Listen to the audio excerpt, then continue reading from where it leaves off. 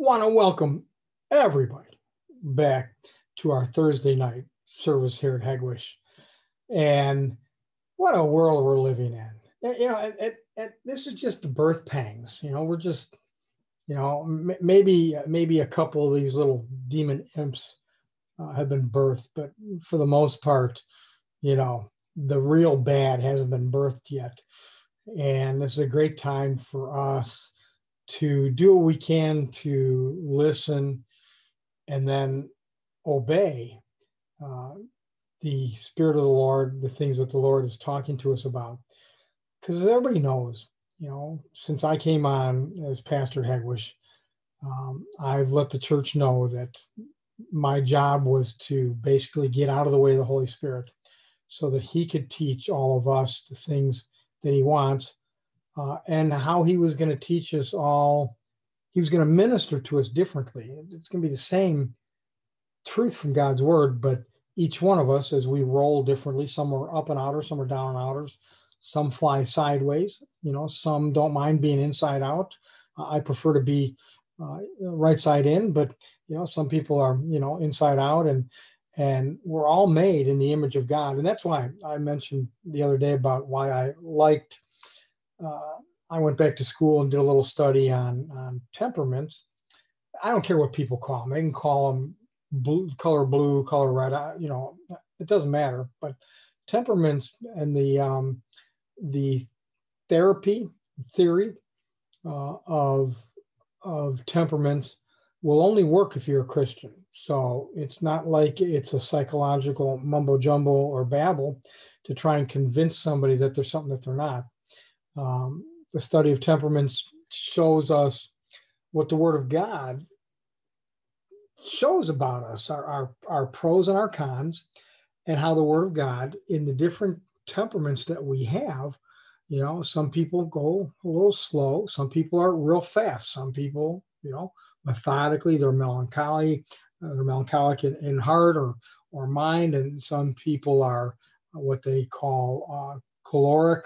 They're just, and that can be good or bad, but the Word of God shows us how we can avoid a lot of these pitfalls that Satan puts before us, or that he takes advantage of the weaknesses in our lives. And it's just Bible. I mean, it's just the teachings of Bible. So we're going to be back over in Hebrews chapter 12 in just a minute. In fact, if you want to go ahead and turn there, but I want to pick up a verse, the last verse of John chapter 21, the last chapter of John's gospel and the last verse, because it's a no-brainer today for anybody. I mean, you don't even have to have two eyes that can see. You can have one eye with heavy cataracts to not see that things are upside down.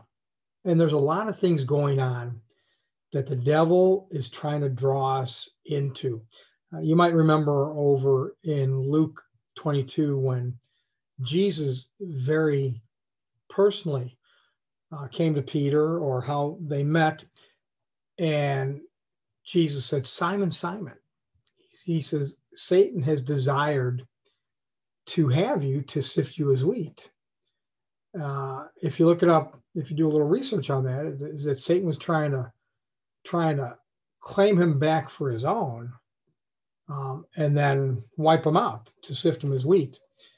But Jesus said, but don't worry about it, Simon. He says, I'm going to pray that your faith doesn't fail. So thank God for Jesus Christ, because what he does for Peter, he does for us.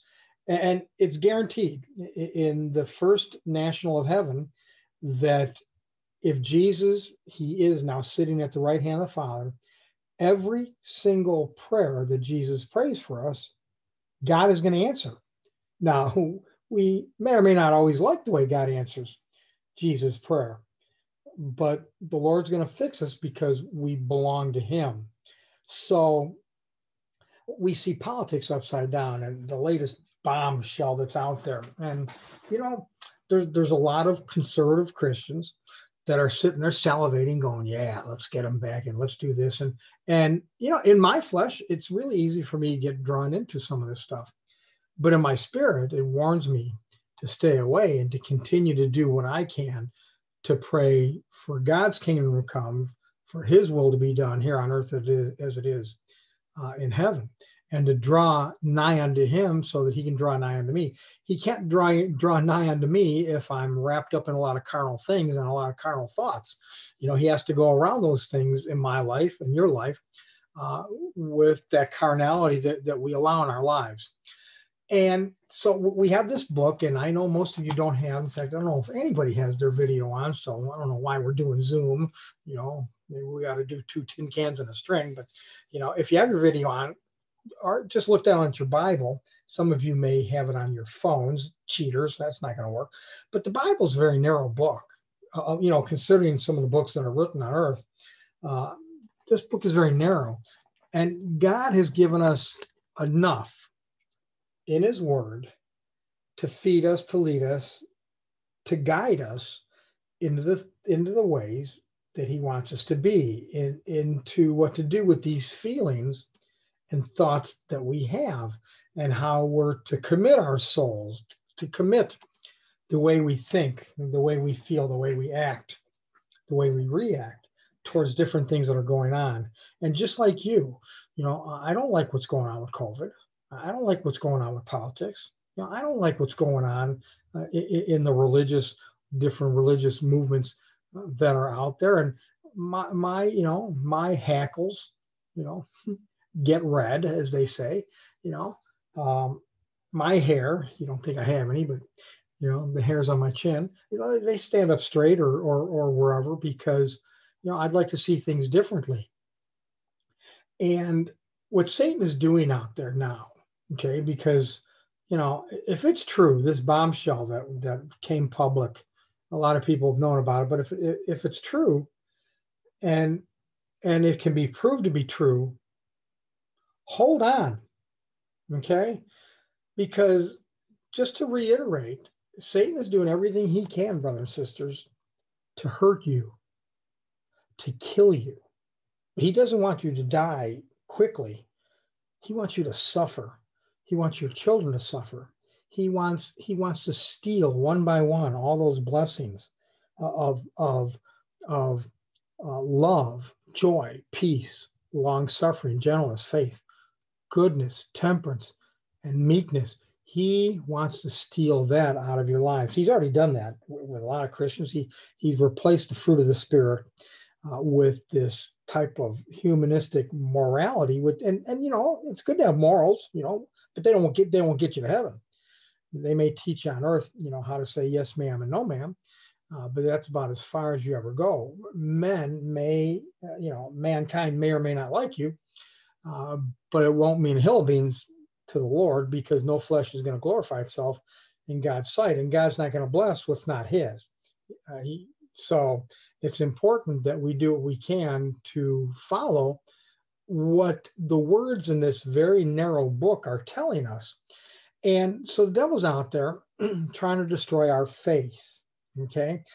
And again, I'm not getting down on anybody, but everybody is just so over demonically driven by the fear of COVID. And do you know that 3 times as many people have died with heart disease last year than have died of COVID? 3 times as many. We don't hear anything about that. I mean, if you listen to the media, nobody's died of heart disease. Nobody's died of cancer. Nobody's died of anything. Nobody's died of anything but COVID. Everybody's dying of COVID. Nobody else is dying of anything else. I mean, the statistics that are out there, and I mean, I've got them here. I could read them, but that's not part of this message. Abortions have murdered twice as many children than COVID has ever killed in our country. So, where's the cry out of that? We're in so much fear. God has not given us the spirit of fear, 1 Timothy 1:7. He's given us power, love, and sound mind. And because, again, as I mentioned earlier, when it comes to this stupid, ridiculous COVID thing, which is serious, okay, which is real, okay? Don't think I'm making light of it. I respect it. I don't reverence it. I don't fear it. And if it is going to hit me, okay, come on. Come on, let's get it over with. I'm going to exercise my faith. I'm going to let those that love me know so they can pray for me. I'm going to be as wise as I can so I don't pass it on to anybody else, even though, hey, listen, we got three methods here to deal with COVID right now. Okay. We have God, okay, the sovereignty of God. We have a vaccination that's coming, and Pfizer and the other companies already admitted that the one neat thing about this virus, they just admitted it either yesterday or today, I was reading, they're just about ready to bring it out, is that nanotechnology that's inside of it, where it goes in and it then teaches the DNA of different things in the body and that have to deal with this virus, how to deal with it. That's a scary thing. Okay. It's fascinating. I don't understand any of it, but it's fascinating on what they can do with, growing tissue and how changing thing, I mean, it's almost like they're playing God, because they are. And thank God for a lot of the medicine that we have. And I mean, what a fine line we have to deal with here for us. I just want to encourage everybody, don't be afraid of this thing already. Doggone it. Over 99.5% of people that get it don't die from it. People die of so many, many other things. But it is, I mean, one person, as they say, it's bad enough. But the devil's trying to spin us, okay? And the political thing. If this political thing is true, that they've just revealed, and if it can be proven in courts, the country's going to, you talk about a rip that we've never seen before. Civil war is coming, brothers and sisters. Khrushchev told us all the way back in the early 60s. He says we don't have to take the United States from without. We'll take it from within. It will fall as a overripe fruit into our hands, Khrushchev said. And that's because they've got their Marxist people everywhere. They've got them in politics, they've got them in science, they've got them in all these places that are telling us things that are lies, that are telling us things that are half-truths. A half-truth is a whole lie, that are telling us things that are contrary to the Word of God. They've got these professors in school. You send your children to college to hopefully teach them something so they can move ahead in life, and they come home atheist, they come home agnostic, they come home hating God, they come home, you didn't teach them to be so rebellious, yet they come home telling you what to do and what not to do, and it's just crazy out there. And everybody knows this. Everybody knows the whole world is upside down, and the devil is doing this, and he's got so much access to politics and Hollywood. I mean, let's not even get started there. Okay, let's not even go down Hollywood, but and banking, money. Listen, the love of money, not money, but the love of money is the root of all evil. Okay, and as they say, follow the money, and you'll see it in politics. You'll see it in Hollywood. You'll see it in the social things. These social things, Twitter and Facebook and your face and everybody else's face and Twinkie or Twitter or whatever it's called. I'm not involved in those things, but people think that I advertise on there, because it helps me sell my product, and that's good. Now, I don't think WRW is not on Twitter, and it's not on Facebook. We don't advertise it.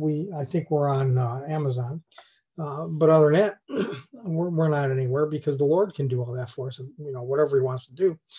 But a lot of people, they advertise on these places, but what we don't realize is that these sites were set up by the devil, because who they're advertising?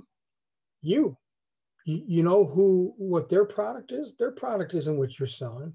Their product is you, and they're selling you of how you think, how you feel, how you act, and how you react, because you've profiled yourself by telling the world that you think this, that, and the other thing. What Proverbs 21? Is it 21? Proverbs, something that only a fool speaks his mind. See, the devil, people just out there with megaphones, vomiting. Look at me, because we think we're cool or something. We all think we're a lot cooler than what we really are. And the devils, these demons out there, they have us profiling ourselves. And these organizations, these social things, they sell that information to people who are trying to capture the way you think, the way you feel, the way you act, the way you react. And you're defenseless. We are defenseless unless we line up with what the Word of God says. So you think, when is he ever going to get to the Bible? John chapter 21, verse 25, last verse of the last chapter of John. And there are also many other things which Jesus did. Really? Wow. Because he sure did do a lot in the Bible, didn't he? I mean, the gamut, miracles and raising the dead and creating things out of nothing and doing things that no man could ever do. And good. And there are also many other things which Jesus did, the which, that if they should be written, every one of them, John says, I bet you that the world itself could not contain the books that are written. All the libraries in the world could not contain the books that are written about the things that Jesus did in 3 years. Well, we have the 3 years in the Gospels, but we know there's a lot more there. So we can exercise our faith. We can trust the Lord. If I mean, here we've got this narrow book, but if all the books that were written, if the world couldn't contain, if the libraries of the world couldn't contain all the things that Jesus did, that were written, that, you know, if all the things that were written down, because what he did wasn't just for today, okay? It fixed yesterday, because we can't fix yesterday. We can pray about it, but Jesus fixed yesterday. He fixed tomorrow, okay? We're not even supposed to be concerned about tomorrow, because tomorrow will take care of itself. And it will take care of itself if we wake up trusting, saying, okay, Lord, whew, sure is dark out there, sure is a scary thing, but you told me not to fear. You told me not to buy into things. You told me that cursed is the man that trusts in man and makes his arm flesh, makes that man has the answers to things, because man doesn't have the answer to anything, because man is so full with demons and demonic thoughts, you know. So, I mean, even Christians, I'm talking about the unsaved, but let's go ahead and bring in Christians. You know, I mean, again, look at War on the Saints, teaching us about how diabolical, you know, Satan works inside of believers to get us to think, feel, act, and react certain ways. We're like puppets. We're like marionette puppets. It's like we're on strings, because we are.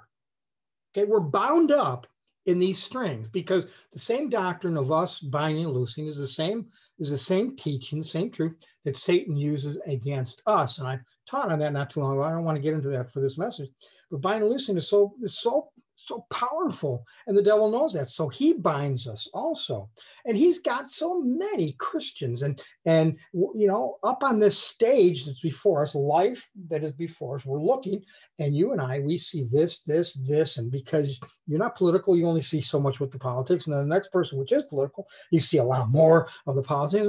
But those of you that are more social, you know, and more you care more about animals or things in nature. Oh, you know, you're focused. And we've got all these stages. Well, we've got one stage where we've got all these plays where here we are.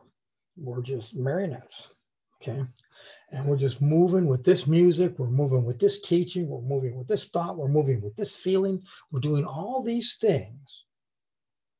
And all of us are sitting in this audience just looking, seeing a world that the devil has set up for us. But as we start aligning ourselves with the truth of God's word, we start to see the facade that's behind that. We start to see the hypocrisy that's behind those things. The stench of hypocrisy today is just so phenomenal. You say, well, what? Are you saying you can't be hypocritical? I've told you. The first thing I can remember, I told the Lord, I said, Lord, I don't ever want to be a hypocrite. And the Lord showed me I can be the biggest hypocrite in the world. I admit it, but at least I know it, and I don't like it, and I do try and deal with it. So all these things that Jesus did, well, let's just magnify that to the eoneth degree, you know, of how much more that he did that we know of. So let's go back into Hebrews chapter 12. Now remember, we left off, we were kind of all over the place, but in verse 3 of chapter 12 of the book of Hebrews, remember the book of Hebrews is written to the Hebrews to tell the Hebrews to stop being Hebrews. It's time to be something else. Okay? So the writer of Hebrews says, now consider him. Let's think about Jesus, who endured such contradiction of sinners against himself, lest if we don't do that, we become weary and faint in our minds, because that's what the devil's after. He's after the way we think, the way we feel, the way we act, and the way we react. And similarly, when you talk about the mind and the heart, spiritually speaking, there's not a lot of difference there. They have different functions, but they're synonymous in many ways, because out of our heart come the issues of our life. And the devil knows that. And the devil knows that if you're all warm and fuzzy towards this and that, and I want to see more people that, I don't like when people are treated like this. Listen, man's inhumanity to man is so far beyond what we can even begin to understand. And we get so offended over the minute things that we know, when what Boko Haram has done in Africa, what all these other movements, have done in the Middle East, and just wiping people out, wiping families. I mean, their name can never be mentioned again, and how mankind can turn on mankind, kind of like Christians, That's all for another message. So we need to think about Jesus, who endured such contradiction of sinners against himself. Because we've not yet resisted unto blood, we complain about it. Oh, we complain about the politicians. We complain about the social stuff that's out there. We complain about the marketers that are lying to us. We complain about the churches that are just, these preachers that are saying, we complain, whine. Want some cheese with that too? But we've not yet resisted unto blood, under the shedding of our blood, sin. Oh, kind of warm here tonight. But moving on. So all these bad things are going on. Bad people, there's just bad people out there. Really? What, is this like news to us or something, that there's bad people out there? The orange man is lying. Oh, and what? It's almost like what, we're gonna lose a night's sleep over somebody finding out that somebody who's in politics is a liar? You gotta be kidding me. This person's a criminal. Listen, you want to know, that yellow tape that's out there, that they put around crime scenes? They ought to get a huge roll of it. I don't know how big. The roll's got to be just ginormous, and they ought to put it around the Capitol building. Because that's what's going on. Crime is everywhere. But let's make sure it's not in our life. So the writer of Hebrews over verse 12 says, wherefore, lift up those hands which hang down, and your feeble knees. Oh, COVID's this and COVID's that, and that orange man is so bad, and this politic and this politician over here, and this company's over here. They're all come on, really?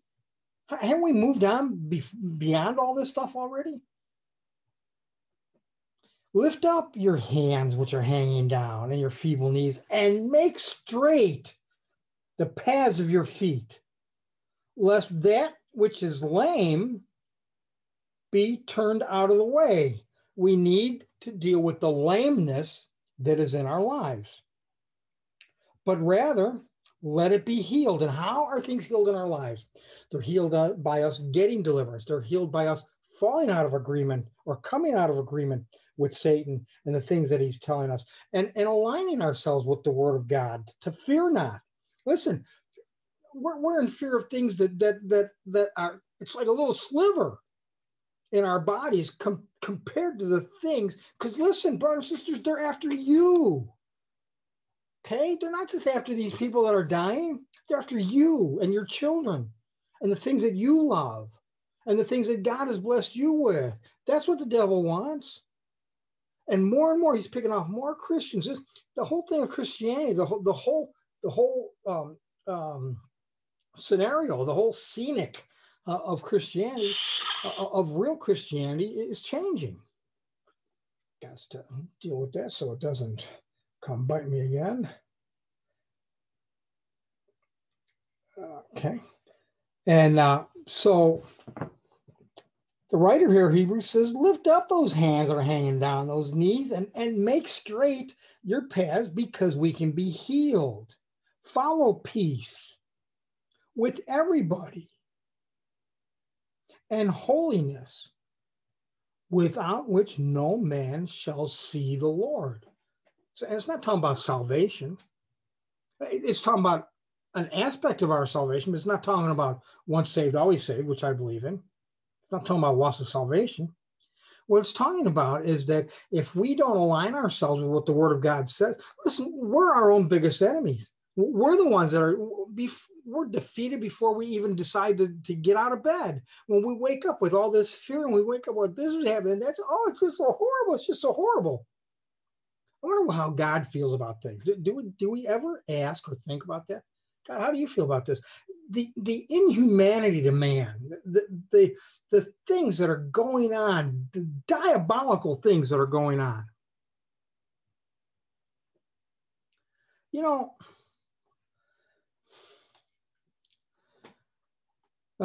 moving on. Looking diligently. Okay. Oh, those words are bigger now. Looking diligently. To be diligent with God it's an attribute of God, because holiness is not a process. See, without holiness, no man's going to see the Lord. So we need to look diligently, find this, okay? Because holiness is not a process, but it's the result of sanctification. It's the result of salvation. And so we need to look diligently, lest any of us fail.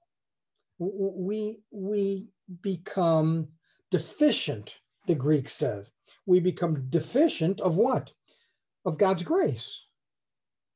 A lot of Christians are deficient. I'm not saying they're empty. They're just deficient of God's grace, because we are saved by grace through faith. And that faith is not of ourselves. It's a gift of God, lest anybody should boast. Do you ever read that verse over in Ephesians chapter 2? We are saved by grace through faith. And then we walk around saying, I can lose my salvation. We're trying to please God when we can't please God. The only way we can please God as Christians is to be faithful. We can't go to church enough. We can't go on, be on time enough. We can't tithe enough. We can't walk old ladies across the street enough. We can't be kind to animals enough to do anything to please God. God sent his son. God left his throne because we couldn't do it to save us. And he suffered. And when Jesus got to Calvary, he was whipped and beaten so bad, and they were spitting on him and hitting him with their hands, hating their Savior. When they hung him up, the Bible says nobody could even recognize who was up there. And that's what God did for us. And we're just so thin-skinned about so many other things that are going on. Looking diligently, lest any man fail. We become deficient in God's grace. Because if we are, a root of bitterness, this word springing in the King James means born.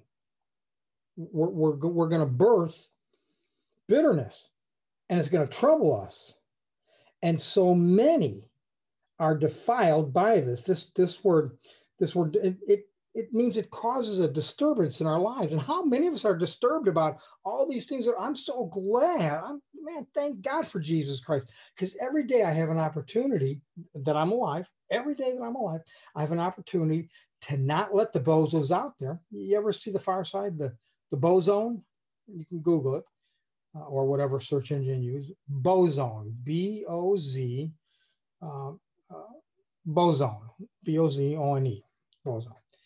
And it's a funny comic because there's a lot of bozos out there. And then it says, lest there be any fornicator. Well, that's kind of a strange thing to throw in the middle of following peace and holiness and dealing with roots of bitterness and springing up and troubling us and the peaceable fruit and considering him that endured such contradiction as sinners against themselves, and lest there be any fornicator. That means, well, here let's read it.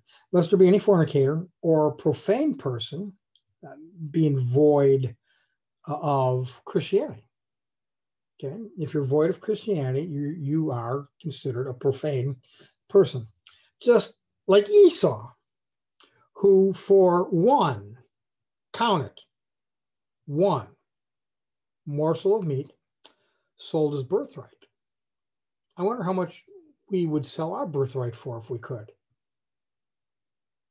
We would have all sold our birthright sooner than Esau wouldn't. And we do that in Christianity because we have a lack of Christianity in our lives. See, we think that when we get saved, many Christians think that, okay, God, I got you in my life, and you and I are going to do this, that, and the other thing. And God says, well, I don't want your help. I'm not interested in your thoughts. I don't care where you think you want to go. I want you to follow me. Well, but I don't want to go down that road because, see, once you get around that corner, I don't know what's there, and I'm not going down that road. I'm going to go down I can see what's going over here. The Holy Spirit says, yeah, but that's not where I want to take you. I want to take you around that corner because I'm going to teach you. I'm going to guide you. I'm going to provide for you. I want to show you something of how I'm going to take care of you. I'm going to show you that you have a defect in your life that I want to deal with, but I can't deal with it if you don't ever see it. So our Heavenly Father, as we learned earlier in chapter 12, he chastens us. Lest there be any fornicator, because you know what it means to be a fornicator? It means somebody who prostitutes themselves. They sell themselves off, which is what Esau did, which is what a lot of Christians do. We allow the fragmentation of our mind, will, and emotions because we want peace at any cost. Okay, so we'll sell our soul so we can have this, that, and the other thing in our life so we can have a better life, not realizing that we already have a better life, that our life is now dead and our new life is hid with Christ and God. So lest there be any fornicator or profane person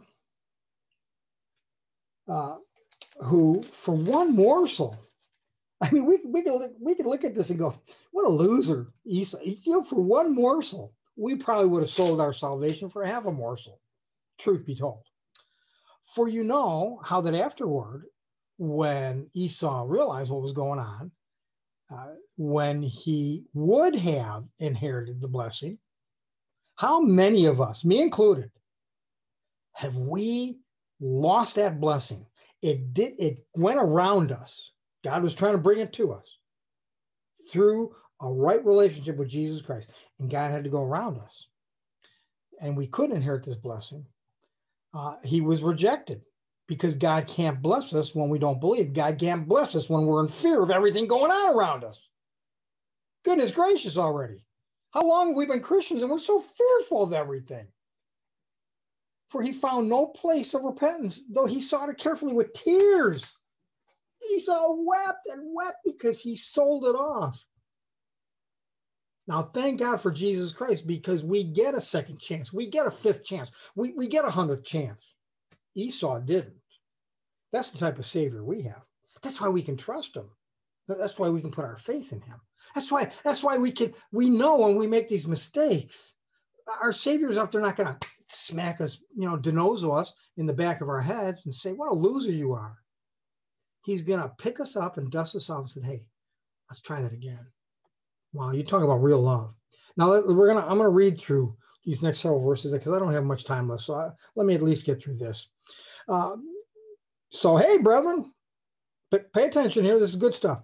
For you, us, are not come unto that mountain that might be touched, that burned with fire, nor unto blackness and darkness and the tempest and the sound of a trumpet and the voice of words, which voice they that heard entreated that the word should not be spoken to them anymore. You remember that? You remember when what it was in Exodus, what is it, Exodus 19? And Moses coming down from the mountain, and he told the people, just stay where you're at, and you're going to hear things, and the mountain's quaking, and this black darkness is just everywhere. People are freaking out, and God is talking, and the trumpet is going loud and long. It says, verse 19, the sound of the trumpet, and then the voice of words. God is talking, which voice they that heard entreated Moses and said, Moses, we're ready to listen to you, but these words of God, would you please ask God to be quiet? Because we're going to die if we hear another word. Wow. Can you imagine? Thank God for Jesus Christ and the grace and mercy that meets us, every day. Grace, not getting what we deserve. Mercy, getting what we don't deserve. We get all these blessings and we don't deserve one of them. And the people couldn't stand. If you go back and read in 19:20, I believe, of Exodus, you find out that the people, they were so freaked out over everything that God was doing. They couldn't even, the beast, nothing could touch the mountain because that's where God was. And God was speaking, and the people, they couldn't take it anymore. They said, tell God to be quiet because we're going to die if we listen anymore. For they could not endure that which was commanded. And if so much as a beast touched the mountain, it's going to be stoned or thrust through with a dart. And so terrible was the sight that Moses said, I exceedingly fear and quake. But you and me, we've now come unto Mount Zion. Okay. Mountain. It shouldn't escape me. I'm the preacher. Well, whatever. I'll remember it after we close. But now we're under Mount Zion and unto the city of the living God. We're not just talking about the mountain anymore. Mount Zion is our heavenly home now, the heavenly Jerusalem, to an innumerable company of angels. We don't have to worry about anything. Father, I need some angels to help me take care of this over here, Father, in Jesus' name. And God may say, okay. And God may say, you know what? I'm going to be doing something else. Is that okay? Oh, no, that's not okay, God. Well, of course it needs to be okay. Let your will be done today, right now, on earth, here in my life, Father, just as it is in heaven. That's what's most important. I got to close here. But we now come to Mount Zion, under the city of the living God. Now, we're hearing that. Before people couldn't even hear the word of God, they were like, I can't take it. I'm going to die if I hear anymore, Moses. We'll listen to you, Moses. Tell God, we'll listen to you. But we can't listen to him because we're going to die. Now we come under the city of the living God, to the heavenly Jerusalem, to an innumerable company of angels, to the general assembly and church, the ecclesia of God, of the firstborn, which are written in heaven, and to God, the judge of all, and the spirits of just men made perfect. Here we are made perfect, and we're just filthy, filthy vessels. And to Jesus, we've come to Jesus, the mediator of the new covenant, and to the blood of sprinkling, the purification, our salvation. God's made us pure. That speaks better things than that of Abel. Because what did Abel's blood do? Abel's blood on the ground cried out vengeance.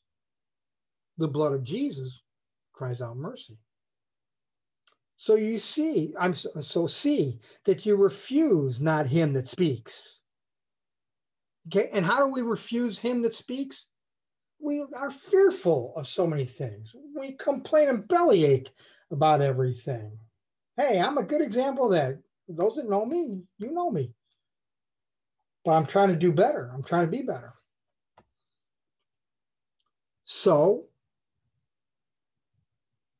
Jesus, the mediator of the new covenant. Let's see that we don't refuse him that speaks, which is the Holy Spirit.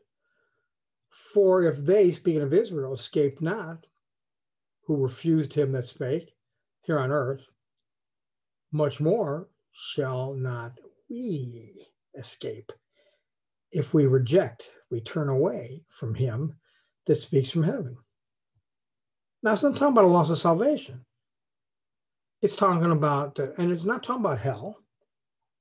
Well, it figuratively, what it's talking about is that we're going to think we're in hell. How many Christians are just, man, oh man, I mean, the hell that we all allow in our lives when we've got this purification and city that is before us, whose voice then shook the earth back then. When God spoke, remember earthquakes, everything up on that mountain. People were so fearful, whose voice then shook the earth. But now he has promised, saying, yet once more I'm going to shake not the earth only, but also heaven. And the word, and this word, yet once more, signify the removing of those things that are shaken as the things that are made, that those things which cannot be shaken may remain.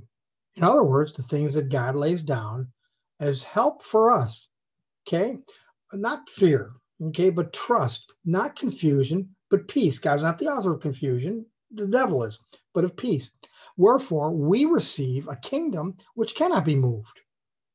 But not the kingdom we're talking to God about, we're over here. You know, our kingdom's on half of it's on sand, the other half on quicksand. I mean, who knows, you know, which cannot be moved. So let us have grace whereby we may serve God acceptably with reverence and godly fear. Why? Because God is still a consuming fire. See, grace and peace come by Jesus Christ, but our God is still a consuming fire. Let's not forget that. And I got to close for this message tonight, but if the Lord allows, I'm going to have a unique message Sunday morning. So I hope you can join us, be there for that. So if you don't know this Jesus I've been talking about, make sure you ask him to come into your life and save you from your sins. If you'll do that, he'll do that. He'll come in and he'll save you, but he'll save you from the inside out. Okay, you don't have to be a religious person. Let God make you that real, true religious person that he wants you to be by asking Jesus Christ to come into your life and save you from your sins. It's the sin issue that we need to deal with. But if you're driven, harassed, and tormented, and this is producing a compulsive behavior, which is slowing down, stopping, or turning around your spiritual growth and progress, this is what demons are doing in the life of the believer. But there it is on our wall to the right, if you're facing the pulpit. If, of course, nobody's at Hegwish right now, but spiritually we are. It says, these signs shall follow them that believe. In his name we cast out devils. We believe the gifts are for today. We believe that God heals today because he tells us in his word that he doesn't change. So if you have any need, just ask the Lord. There's self-deliverance. There's people out there. Charlie's praying for people at different times. I'm trying to help them at different times. There's a lot of help that we can get. You can get material from WRW, apply it in your life. And if you ever can't afford something, you let me know, and I'll make sure that if you mean business, if you're serious, I'll make sure that you get what you need to move forward with the Lord. I love y'all, and I'm going to go ahead and leave the room open for a few minutes, stop the recording, and we can visit if you'd like. If not, Lord willing, some of you I'll see tomorrow, some of you I'll see Saturday, some I'll see Sunday, here, there, or in the air, as they say.